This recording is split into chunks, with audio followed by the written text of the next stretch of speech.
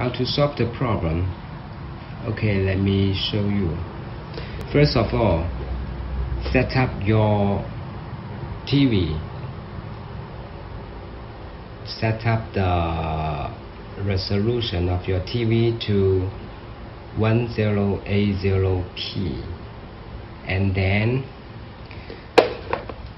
take out the SD card of the console, connect it to the TV, and start it.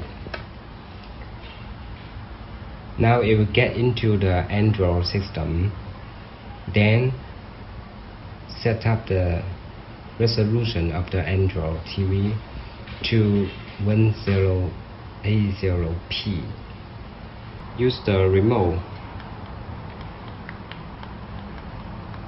to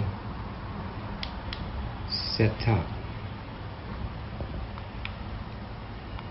display, screen resolution. Okay, choose this option 1080p. Then turn it off and put the SD card back to the console.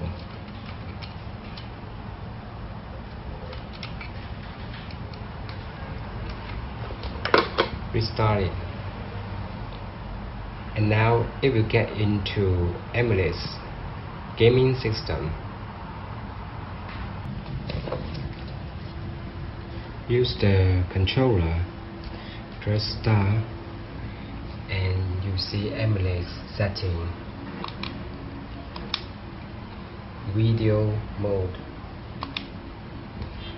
Same thing, you need to choose this option 1080p. Okay, then the problem will be solved.